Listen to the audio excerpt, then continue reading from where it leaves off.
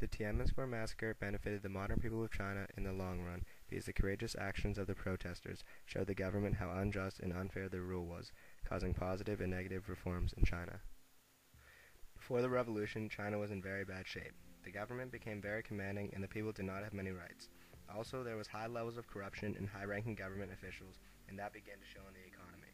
The people had absolutely no freedom of the press or freedom of the media. It was hard for them to communicate and publish public documents. The entire country of China was doing very poorly, and it got even worse when the iconic leader of reform, Hu Yaobang, suffered a fatal heart attack on April 15, 1989. The revolution did not start as a revolution, but as a mourning of Hu Yaobang's death. This event gave the students from Peking University and Tsinghua University a chance to gather in large numbers and make posters, all praising Hu's courageous efforts to promote democracy and a socialist free market economy. The students were calling for a reversal of Hu's legacy. However, within a few days, the mass gatherings of students started focusing on bigger political issues than Hu's death. They focused much more on freedom of the press, democracy, and corruption in the government.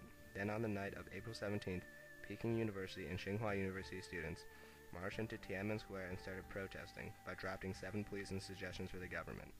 Later known as the 7 demands, these demands for the government were: 1.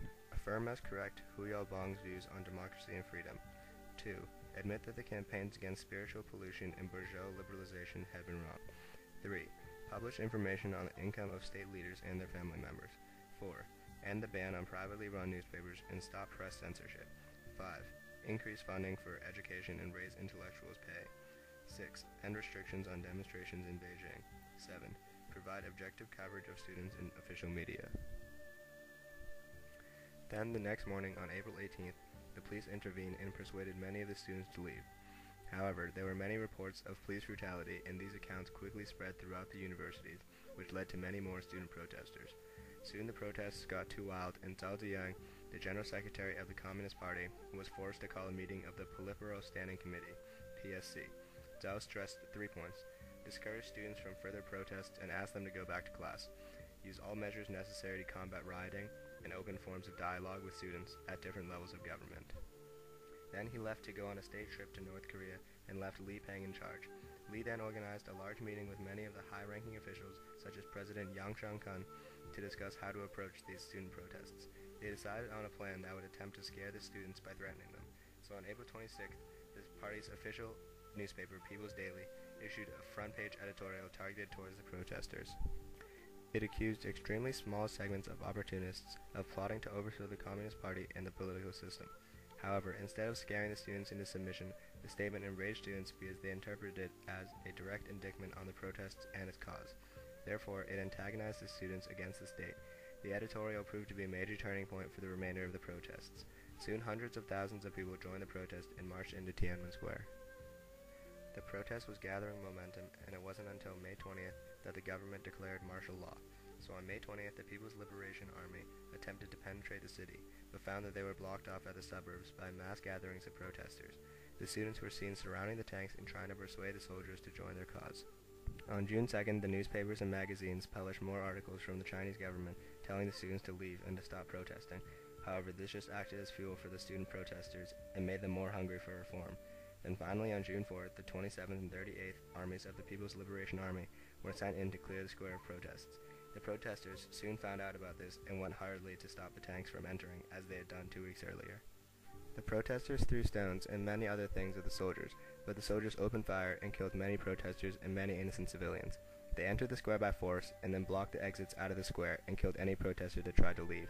They stayed there all night long and killed thousands and thousands of people. Then in the morning on June 5th, protesters, parents of the protesters, and workers tried to enter the square but were shot and killed. The amount of dead protesters is staggering. The exact number is unknown, but the Chinese Red Cross estimated a casualty figure of about 2,600. The reaction from people within China was shock and anger. On June 5th and June 6th, many people from Shanghai and Xi'an marched onto the streets and stopped traffic with roadblocks. Thousands of people were late to work, and there was absolute chaos everywhere. The mayors had to make speeches about damage to the city and how to restabilize the province. Many people blocked entrances to factories, so many people could not work. Also, they encouraged many workers to go on strike. Many of the people in major cities and provinces across China panicked and started withdrawing large amounts of cash and panic buying. Also, all across China, many university students were taking a stand to the podium and making speeches across the country to try and persuade more protesters. However, the tenseness and the chaos died down fairly quickly, and on June 9th, most of the revolution had died. The reaction from the government was a little bit different, however, and on June 9th, the leader, Deng Xiaoping, appeared in public for the first time since the protests began. He first started the meeting by showing respect for the PLA soldiers who had died, but not the dead protesters. Then Deng described his opinion of the revolution. He believed that the entire goal of the movement was to overthrow the Communist Party and the state. He stated that the protesters' goal was to establish a completely Western dependent republic. Deng later argued that protesters had only used corruption as a cover for their real motive, which was to replace the socialist system with something new, something imperialistic. He then claimed that the Western world wants to convert all socialist countries into capitalist states, and then take control of them. The international reaction was also very bizarre, because the events at Tiananmen Square were the first of their type shown in detail on Western television. The Chinese government's response was denounced, particularly by Western governments and media. Criticism came from both Western and Eastern Europe, North America, Australia, and some East Asian and Latin American countries. Notably, many Asian countries remained silent throughout the protests. The government of India responded to the massacre by ordering the state television to pare down the coverage to the barest minimum, so as not to jeopardize the thawing in relations with China, and offer political empathy for the events. North Korea, Cuba, Czechoslovakia, and East Germany, among others, supported the Chinese government and denounced the protests.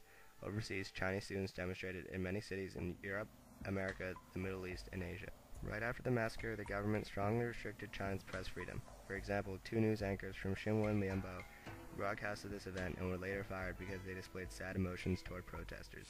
However, nowadays, Chinese people have evolved and can now roam the web freely and publish whatever they want to the public. The Tiananmen Square protests led to a strengthened role for the state.